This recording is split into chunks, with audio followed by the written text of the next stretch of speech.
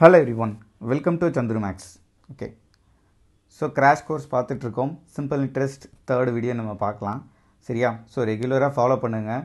கண்டிப்பாக வந்து உங்களுக்கு எக்ஸாமில் யூஸ்ஃபுல்லாக இருக்கும். சரியா? நிறைய பேர் வந்து ஆன்சர் கமெண்ட் பண்ணிகிட்ருக்கீங்க. உண்மையிலே ரொம்ப சந்தோஷம். கடைசி வரைக்கும், அதாவது இந்த நான் சொல்லியிருந்தேன், முதல்லே சொல்லியிருந்தேன்ல, அத்தனை டாபிக் பார்க்குற வரைக்கும் கண்டிப்பாக வந்து ஃபாலோ பண்ணுங்கள். ஓகேவா? உங்களோட சப்போர்ட் ரொம்ப ரொம்ப தேவை. ஓகே, ஸோ இன்றைக்கான வீடியோக்குள்ளே போயிடலாம். இன்றைக்கும் ஒரு சம் வந்து உங்களுக்கு ஹோம்ஒர்க் இருக்குது, லாஸ்ட்டில் அதை பற்றி பேசலாம். ஓகே, ஸோ இன்றைக்கான first question, 2 equal sums were lent on simple interest at 6% and 10% per annum respectively. The first sum was recovered 2 years later than the second sum and the amount in each case was rupees 1105. What was the sum lent in each scheme? So 2 equal sums அப்படின்னு சொல்லிட்டாங்க இல்லையா? 2 equal sums வேறு lent on simple interest. ஒன்று வந்து 6%, இன்னொன்று வந்து 10%. என்ன சொல்கிறாங்க? the first sum was recovered 2 years later than the second sum. recoveredனா first some வந்து 2 வருஷம் எக்ஸ்ட்ராவாக இருந்திருக்கு. ஓகேவா? recovered 2 years later than the second sum and the amount in each case was rupees 1105. So ரெண்டு இடத்துலையும் அமௌண்ட் வந்து சேம்னு சொல்லிட்டாங்க. What was the some Lent in each scheme? இதை இப்போ நம்ம ஈக்குவேஷனாக எழுதுறதா இருந்தால் B plus B into n into R by 100. ஓகேவா? இதுதான் வந்து அமௌண்ட்டு ஃபார்முலா. ஒன்று வந்து 6%, அது வந்து ரெக்கவர்டு 2 years லேட்டர்னு சொல்கிறாங்க இல்லையா? அப்போனா நம்ம என்ன பண்ணோம்னா என் வந்து 2 எக்ஸ்ட்ரா ஆட் பண்ணிக்கணும். B into n + 2. இவங்க வந்து 2 வருஷம் அதிகம். ரேட் ஆஃப் இன்ட்ரெஸ்ட் வந்து எவ்வளோ? 6%. இதுதான் வந்து அமௌண்ட்டு. இது வந்து எதுக்கு ஈக்குவலாக இருக்க போது? பி ப்ளஸ் அதே ஈக்குவல் சம் தானே சொல்கிறாங்க. So B plus B into n. இங்கே வந்து என் தான், பிகாஸ் இது வந்து 2 years அதிகம்னு சொன்னது வந்து அந்த 6%க்காக தான். ஸோ இங்கே வந்து என் தான் போடணும். ரேட் ஆஃப் இன்ட்ரெஸ்ட் வந்து 10. ஸோ இது ரெண்டும் ஈக்குவலு. அகெயின் இது எதுக்கு ஈக்குவலாக இருக்க போகுது? 1105க்கு ஈக்குவலாக இருக்க போகுது. சரியா? 1105க்கு ஈக்குவலாக இருக்க போது. இந்த 1105 நம்ம லாஸ்ட்டு பார்த்துக்கலாம். ஓகேவா? இப்போதைக்கு இந்த ரெண்டுத்தையும் சால்வ் பண்ணி நம்ம என்ன கண்டுபிடிக்க முடியுதுன்னு பார்க்கலாம். சரியா? இப்போ இதில் வந்து இந்த பி கேன்சலு. ஓகே, அகெயின் நீங்கள் பார்த்தீங்கன்னா இந்த பியும் கேன்சல் ஆயிரும், மல்டிப்ளிகேஷனில் மாறிடும்ல. B into n + 2 into R by 100 equal to be into n into 10/100 இப்படி வந்துடும். ஓகேவா? ஸோ இந்த 100 அடிச்சிடலாம். ஓகே, ரிமைனிங் என்ன இருக்குன்னு பார்த்தீங்கன்னா 3 into n + 2 equal to 5n. Okay, அந்த எண்ணை வந்து கேன்சல் பண்ணி 6யும் 10யும் 3:5 கேன்சல் பண்ணிக்கலாம். இதில் வந்து நம்ம n கண்டுபிடிச்சிருவோம். ஸோ என்ன வரும்? 2n = 6 அப்படின்னா n = 3 years. Okay, n = 3 years அப்படின்னு எனக்கு தெரிஞ்சிருச்சு. ஸோ இந்த n = 3 years நம்ம இதில் போட்டுக்கலாம், இல்லை இதில் போட்டுக்கலாம். போட்டுட்டு நம்ம வந்து அந்த அமௌண்ட்டை ஈக்குவல் பண்ணிடலாம். ஏன்னா அமௌண்ட்டு கொடுத்துருக்காங்க இல்லையா, 1105. அதை நம்ம போட்டு பியோட வேல்யூ கண்டுபிடிச்சிடலாம். அவ்வளோதான். So B plus B into n வந்து 3 வச்சுக்கலாம், இன்ட்டு 10/100 இஸ் ஈக்குவல் டு என்ன நம்பர்? 1105. ஓகேவா? ரைட்டு. இதை சிம்பிளிஃபை பண்ணால் answer 0 அடித்தோம்னா 13p divided by 10 equal to 1105. Okay, so 13யும் 1105 அடித்தோம்னா என்ன வரும்? 8 டைம்ஸ் வந்து 104, 65 வருமா? So 5.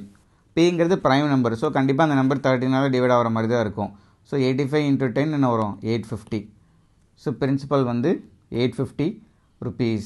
What was the some Lent in each ஸ்கீம்னா 850 rupees. அவ்வளோதான்.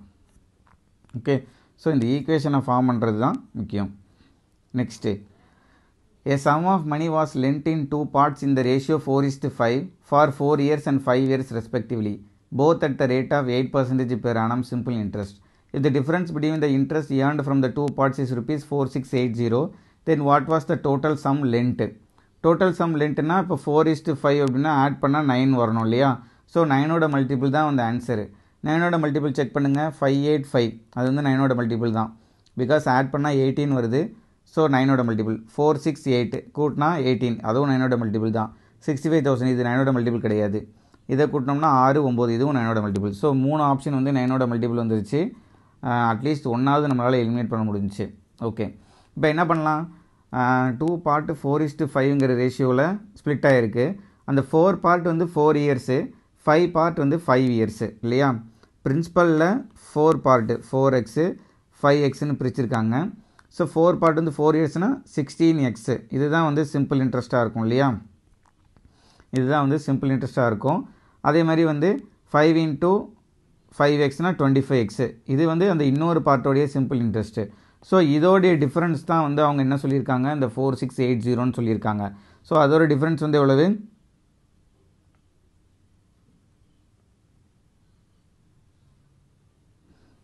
சாரி 8% நான் மிஸ் பண்ணிட்டேன் இல்லையா?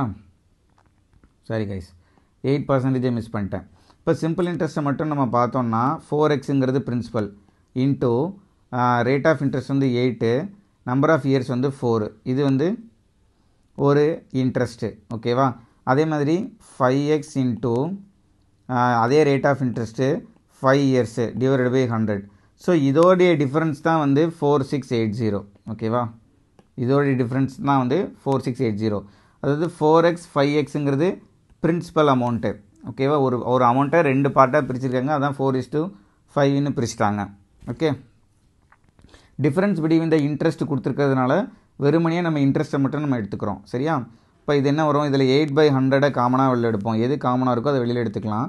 25x minus 16x 16x is equal to 4680. Okay, இப்போ 8/100 into 9x is equal to 4680. ஓகேவா? ஸோ 9ஆல் கேன்சல் ஆகும் கண்டிப்பாக. என்ன ஆகும்? 50 520 520யா? ஸோ நமக்கு தேவை 9x தானே, 9x தானே தேவை. அவங்க என்ன கேட்குறாங்க? What was the total some லென்ட்டு? 9x தான் நமக்கு தேவை. அப்போ 9x is equal to 4680 into 100 divided by 8. ஓகேவா? அது அப்படியே கண்டுபிடிக்கலாம். இதை 8ஆல் கட் பண்ணோன்னா இதை 5ஆல் அடித்தோம்னா 25, சாரி 4ஆல் அடித்தோம்னா 25. இது வந்து ஒரு 2 டைம்ஸ் போகுமா? 2வையும் இதையும் அடித்தோம்னா 2340. So 9x is equal to 2340 into ஒரு 25. 234 into ஒரு 25.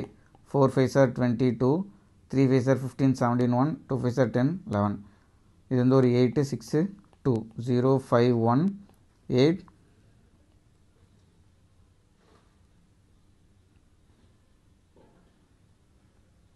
3850. சாரி, சம்திங் இங்கேயோ calculation mistake. 16x 25x minus 16x 9x தான். 4680 கரெக்டு தானே? நமக்கு மொத்தத்தில் தேவை what was total some லென்ட்டு 9x தான் தேவை. Difference between the interest earned from the 2 parts. Difference between the interest earned from the 2 parts correct தான்.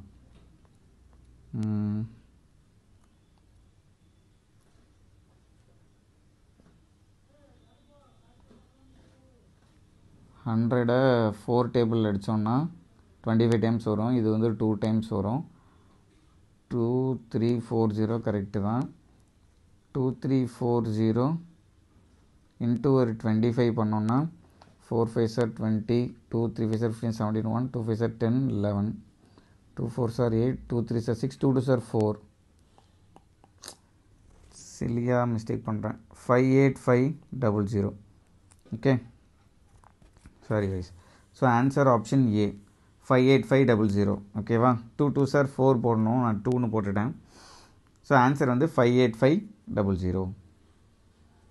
Next, a certain sum amounts to rupees 81840 in 3 years and to 92400 in 5 years at x% per annum under simple interest. If the rate of interest becomes x plus 2%, then in how many years will the same sum double itself?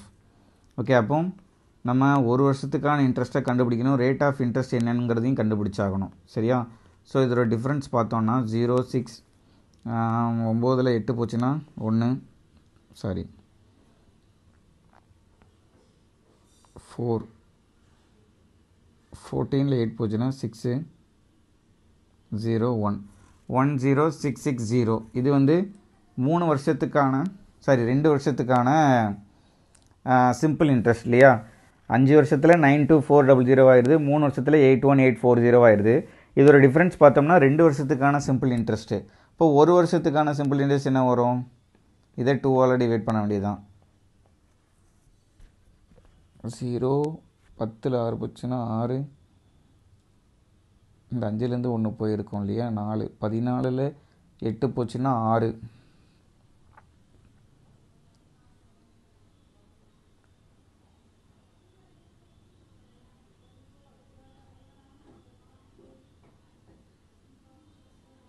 Okay.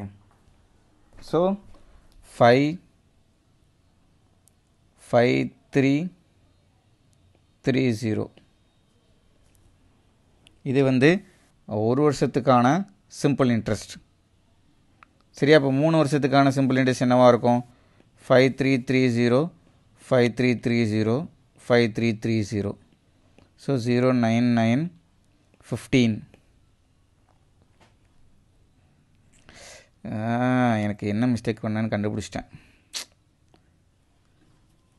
92400 81840 06 13ல் 8 போச்சுன்னா 5 இல்லையா 01 10560. Okay. So 2 வருஷத்துக்கான simple interest 10560. இதை 2ஆல் divide பண்ணோன்னா 5280. இது 1 வருஷத்துக்கான simple interest, 1 இயருக்கான simple interest. இப்போ இங்கே 81840 இருக்குது 3 இயர்ஸுக்கு இல்லையா? இப்போ 3 இயர்ஸுக்கு எவ்வளோ வரும்னு சொல்லி பார்க்கலாம். 5280 3ஆல் மல்டிப்ளை பண்ணுவோம். 3 8 24, 2 3 6 8 15 15840. ஸோ 81840 இங்கே வந்து 15840. இதுலேருந்து இதை சப்ராக்ட் பண்ணுறோன்னா நமக்கு என்ன கிடச்சிரும்? 11 5 போச்சுன்னா 6, 7 1 போச்சுன்னா 6, 66,000. ஸோ இந்த 66,000 தான் வந்து என்னது principal. Okay. So 1 இயருக்கான simple interest 5280. இதை வச்சு நம்ம ரேட் ஆஃப் இன்ட்ரெஸ்ட் கண்டுபிடிச்சிடலாம். ஓகேவா? 5280 டிவைட் பை 66,000 இன்ட்டு 100 போட்டோன்னா ரேட் ஆஃப் இன்ட்ரெஸ்ட் தெரிஞ்சிடும். 2 0 அடிச்சிடலாம், 1 0 அடிச்சிடலாம். 66 இன்ட்டு 8ல் முடிகிற ஒரு நம்பர் 6 8 48 52. சரியா? ஸோ 8 வந்துடும். இப்போ ரேட் ஆஃப் இன்ட்ரெஸ்ட் வந்து 8%. ஓகே. ரேட் ஆஃப் இன்ட்ரெஸ்ட் 8%ன்னு கண்டுபிடிச்சாச்சு. இப்போ என்ன சொல்கிறாங்க? If the rate of interest becomes x + 2%, then in how many years will the same some double it self. இப்போ ரேட் ஆஃப் இன்ட்ரெஸ்ட் வந்து இப்போ என்ன ஆயிடுது? 10% ஆயிடுது. 10% ஆயிடுதுன்னா இப்போ டபுள் ஆகணும்னா என்ன அர்த்தம்? பிரின்சிபல் வந்து சிம்பிள் இன்ட்ரெஸ்ட்டுக்கு ஈக்குவலாக எப்போ ஆகுதோ அதுதான் டபுள் ஆகுதுன்னு அர்த்தம் இல்லையா? அப்போ ரேட் ஆஃப் இன்ட்ரெஸ்ட் எனக்கு 10%னா 10% இன்ட்டு 10 இயர் போட்டால் தான் எனக்கு 100% சிம்பிள் இன்ட்ரெஸ்ட் கிடைக்கும். So 100% simple இன்ட்ரெஸ்ட்னா which means the amount is doubled. ஓகேவா? அப்போ 10 இயர்ஸில் வந்து எனக்கு the same some double it self. அப்படின்னா 10 வருஷத்தில் டபுள் ஆயிரும். ரேட் ஆஃப் இன்ட்ரெஸ்ட் 10%னா 10 வருஷத்தில் டபுள் ஆயிரும். அவ்வளோதான். Next, a sum of rupees 25,600 is invested on simple interest partly at 7% per annum and the remaining at 9% per annum. Total interest at the end of 3 years is rupees 5832. How much money was invested at 9% per annum? So இதை வந்து mixer and அலிகேஷனில் solve பண்ணலாம். இதுக்கு முந்தின வீடியோலேயே இந்த மாதிரி ஒரு some பார்த்துருப்போம் இல்லையா? 7%, 9%. நடுவில் போடக்கூடிய நம்பர் வந்து என்னவாக இருக்கணும்? Overall interest. அது என்னென்னு பார்த்தீங்கன்னா 3 இயர்ஸ்க்கான இன்ட்ரெஸ்ட் கொடுத்துருக்காங்க 5832ன்னு. அப்போ 5832 simple interest is equal to principal n வந்து 3, r தான் தெரியாது. அதை தான் கண்டுபிடிச்சி நம்ம இப்போ அங்கே போடணும். சரியா? ரைட்டு. இப்போ 2 0 அடிச்சிடலாம். 3ஆல் மல்டிப்ளை ஆகுமா? 10 18. 3ஆல் கட் ஆகும். 3ஆல் கட் ஆச்சுன்னா 1 28 9 13 4 4 1944 divided by 256. 1944 divided by 256 is equal to r. Okay. கண்டிப்பாக 4ஆல் டிவைட் ஆகும். 44 இருக்குது, 56 இருக்குது. ஸோ 4ஆல் டிவைட் ஆகிற மாதிரி 4ஆல் கட் பண்ணுங்கள். 4 டைம்ஸ் வரும் 34, ஒரு 8 தடவை, ஒரு 6 தடவை. இங்கே வந்து 64. அகெயின் வந்து 2ஆல் டிவைட் பண்ணுவோம். So r is equal to 243 divided by 32. அவ்வளோதான். இதுக்கு மேலே டிவைட் ஆகாது. ஓகேவா? 32ங்கிறது ஒரு ஈவன் நம்பர், 243 ஆகாது. ஸோ இந்த நடுவில் வர நம்பர் வந்து என்னது? 243 டிவைடட் பை 32. ஓகேவா? ஸோ இப்போ எல்லாத்தையும் நம்ம ஹோல் நம்பராக மாற்றுறதுக்கு எல்லாத்தையும் 32ஆல் மல்டிப்ளை பண்ணிடுவோம். இப்போ 7 × 32 9 into 32. இங்கே நடுவில் 243 divided by 32 into 32. இப்போ என்ன ஆயிரும் 32 32 கேன்சல் ஆயிரும். 7 into 30 எவ்வளவு 7 into 30 வந்து ஒரு 210. 7 into 2 வந்து ஒரு 14 224. ஓகேவா அதே மாதிரி 9 into 32 320லேருந்து ஒரு 32 கழிச்சிடணும். இல்லைனா 9 into 30 ஒரு 270. 9 into 2 ஒரு 18 288 சரியா 288 இங்கே வந்து 243 ரைட்டு. இப்போ இங்கே என்ன வரும் நமக்கு கேட்குறது வந்து இந்த 9% எதுன்னு கேட்குறாங்க. How much money was invested at 9% per annum. So இந்த நம்பர் வந்து என்ன ரேஷியோவில் இருக்குதுன்னு பார்க்கலாம். 243க்கும் 224க்கும் உள்ள டிஃப்ரென்ஸ் எவ்வளவு 16 ஒரு 3 19. ஸோ 19ஓட மல்டிபிள் தான் அந்த ஆன்சராக இருக்க முடியும். 19ஓட மல்டிபிள் ஆப்ஷனில் செக் பண்ணுங்கள் ஒரே ஒரு ஆப்ஷன் பி தான் முடிஞ்சு போச்சு சரியா. இந்த இடத்துல இவ்வளோ செகண்ட் நம்ம சேவ் பண்ணலாம். இந்த ரேஷியோ தான் கேட்குறாங்க. ஸோ அது என்னவா வருதுன்னு பார்த்தா 19 வருது. 19ங்கிறது ஒரு ப்ரைம் நம்பரு. ஸோ ஆப்ஷன்ஸில் 19ஓட மல்டிபிள் பார்த்தோம்னா ஆப்ஷன் ஒரே ஒரு ஆப்ஷன் தான் இருக்குது. 19 into 4 போட்டால் 76 வரும். மற்ற எதுவுமே 19ஓட மல்டிபிள் கிடையாது.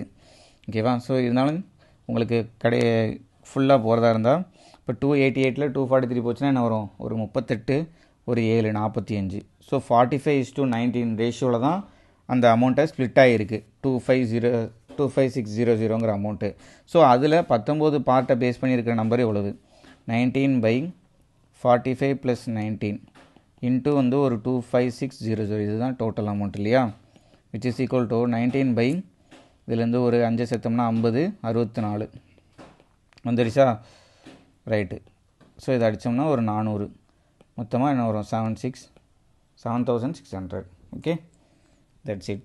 Next, if a simple interest on a certain sum of money borrowed for 4 years at 9% per annum exceeds a simple interest on the same sum for 3 years at 12.5% per annum by rupees 225, then the sum borrowed is. Okay, இதெல்லாம் ரொம்ப think பண்ணணும் அவசியம் இல்லை. 4 years 9.5%, 3 years 12.5%. So இதோட difference தான். 4 into 9.5 எவ்வளவு 4 into 9 வந்து ஒரு 36, 4 into 0.5 வந்து ஒரு 2, ஸோ 38%. இது வந்து 3 into 12.5% எவ்வளவு 37.5%. இது ஒரு டிஃப்ரென்ஸ் எவ்வளவு 0.5%. அதுதான் வந்து இந்த 225 அப்படின்னா 100% எவ்வளோன்னு கேட்குறாங்க. ஓகேவா ஸோ அடித்தோன்னே என்ன வரும் 0.5 5/10ன்னு போட்டுக்கலாமா. ஸோ 5ஐயும் 225 அடித்தோம்னா இது ரெண்டுத்தையும் அடித்தோம்னா 45 வரும். ஸோ 450 வரும். ஸோ கிராஸ் மில்லே பண்ணால் 45,000. ஓகே ஸோ இதுக்கான ஆப்ஷன் வந்து option D. Next the 12% interest earned on a sum of money of rupees 2,60,000 is to be used for awarding 24 scholarship of equal value every year in a school. What is the value of each scholarship? Okay so 12% interest earned on a sum of money 2,60,000ல் 12% எவ்வளோன்னு பார்க்கணும் அவ்வளோதான். 10% எவ்வளவு 26,000, 2% எவ்வளவு 5,200. இது ரெண்டுத்தையும் add பண்ணிட்டோன்னா இதுதான் வந்து ஒரு வருஷத்துக்கான இன்ட்ரெஸ்ட்டு. இதை 24 ஸ்காலர்ஷிப்பாக பிரித்து கொடுக்க போகிறாங்க. அதோடைய ஒவ்வொரு ஸ்காலர்ஷிப்போட வேல்யூ என்னென்னு கேட்குறாங்க. ஸோ டிவைட் பை 24 போட்டுற வேண்டியதான். 24 இன்ட்டு என்ன போடலாம் 24 இன்ட்டு 10 தடவை போட்டால் 240 வந்துடும். அகைன் ஒரு 3 தடவை போட்டால் தான் 2ல் முடிகிற ஒரு நம்பர் வருது இல்லையா. ஸோ 13 தடவை இதை அடித்தோன்னா 13 தடவை வருது. அப்போ ஒரு ஸ்காலர்ஷிப் வந்து 1300 ஒரு ஸ்காலர்ஷிப் அவ்வளோதான். சும்மா ஒரு வித்தியாசமாக கொடுக்குறேங்கிற பேரில் ஒரு சம்மு, மற்றபடி அதில் ஒன்றும் இல்லை. நெக்ஸ்ட்டு இது வந்து உங்களுக்கு ஹோம் ஒர்க்கு. ஸோ ஆன்சரை கமெண்ட் பண்ணுங்கள். நெக்ஸ்ட்டு இன்னும் கொஞ்சம் சேலஞ்சிங்கான சம்ஸை நம்ம அடுத்த வீடியோவில் பார்க்கலாம். தேங்க்யூ.